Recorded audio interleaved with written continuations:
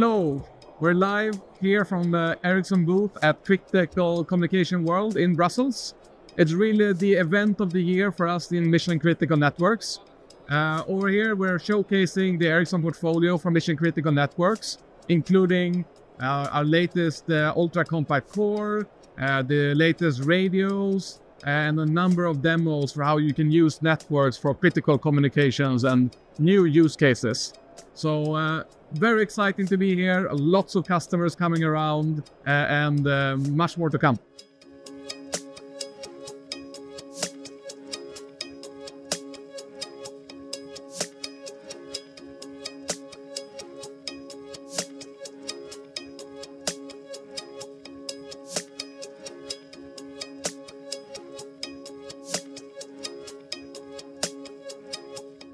So, my name is Lars Schönberg, and I'm presenting the 5G collaboration demo here at CCW 25. This is very much about the programmability of the mobile networks and how we can take the next step after the introduction of push-to-talk and mobile broadband services for first responders. They are now ready to take the next step and moving into the programmable networks, where we open up via the API aggregators the possibility to integrate and interact with the mobile networks, and by that also improve situational awareness for first responders.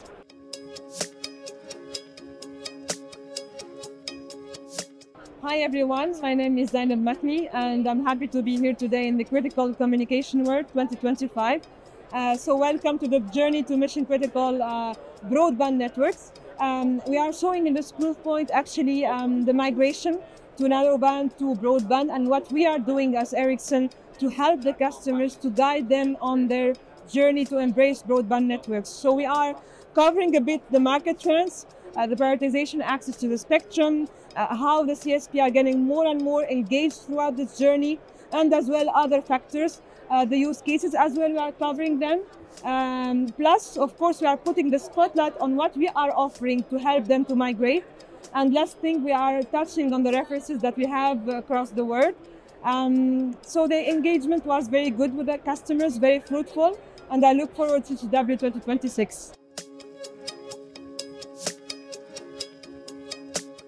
My name is Gada. I'm here in CCW 2025 explaining the digital airspace demo. From Ericsson side, we have different solutions for the different flying objects, whether it's low altitude up to 300 meters like the drones, or to the medium altitude up to 3,000 meters like the helicopters. We have different solutions. We can discuss which solution fits more to the customer. So the other part of the digital airspace demo is these XR glasses. When you wear the glasses, you have a real experience of a drone flying on an area with many people, and the network is giving an order to the drone to change its route because there are many people on the ground, and you see that the drone receives this information, change the path, and it avoided all the population. So this is something that we can do with the network capabilities of Ericsson as well.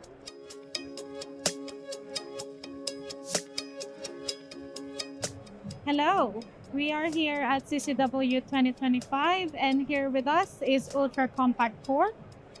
This is our newest addition to our portfolio for defense and public protection.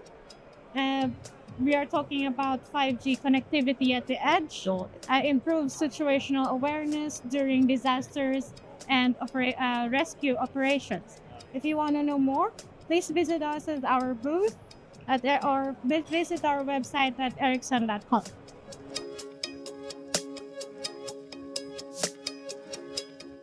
I'm Felix, and this is the NTN proof point, where I'm presenting Ericsson efforts in contributing to 5GNR standardization, 3GPP 5GNR standardization for NTN, and also discussing with customers about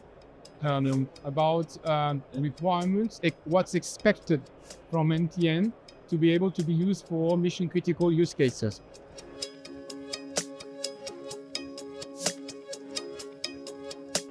Hello, I'm Umer here at CCW 2025, and I'm going to be talking to you about the cyber defense operations for mission critical networks. As we all know, resilience is one of the best things and the most needed thing for the mission critical networks. and you cannot achieve that without security.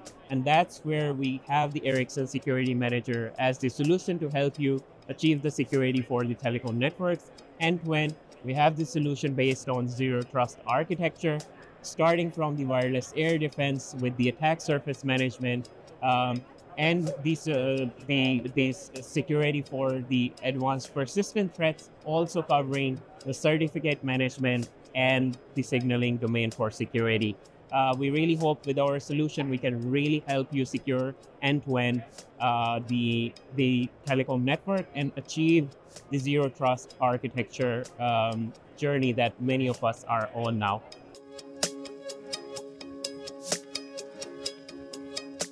Here from Critical Communication World in Brussels, we really launched now our new purpose-built public protection and disaster recovery antenna.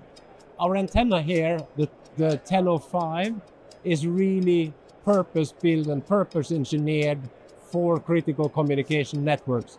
One of the main features that we have is the form factor. It is really slim, and also the weight of only 15 kilos.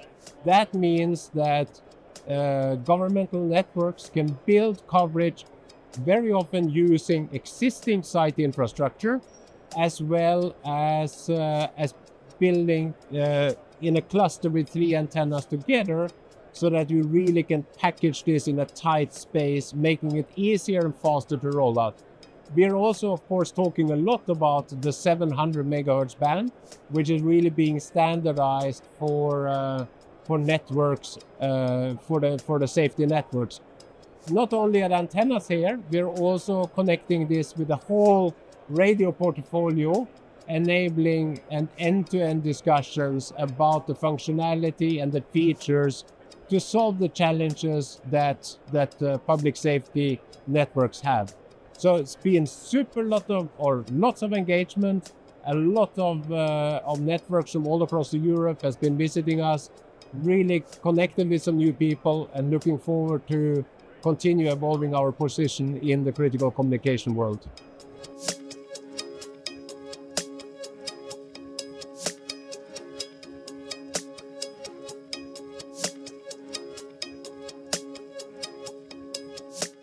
So here in CCW, we're presenting 5G mission critical broadband connectivity, secure, reliable, robust, in air, on ground, in orbit. It's small form factors, it's big form factors. And it is the foundation for everything else that we see here in CCW. All the vendors talk about their terminals, their applications, and all relies on what we deliver, the foundation to the full building, the 5G connectivity. CCW for Ericsson, but I think more importantly for the whole industry, is the event of the year. It's the event where industry comes together to share information, to learn from each other, to collaborate, and also encourage each other to take the necessary steps and become things to go from where they are today to a broadband capable operation. It's been warm, it's been fun, it's been loud, it's been interactive, which is the most important thing.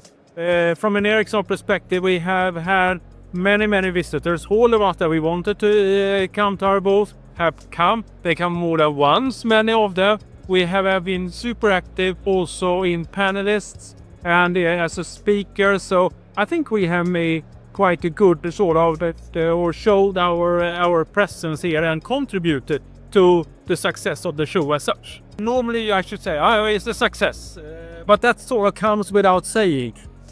I would rather use it's being confirming, from the sense that it's all about mobile broadband and the need of mobile broadband. Everyone here, as I said, asks for this. They take it for granted, many of them. The end users, they expect to have mobile broadband and all the other things that we have seen. They rely on it.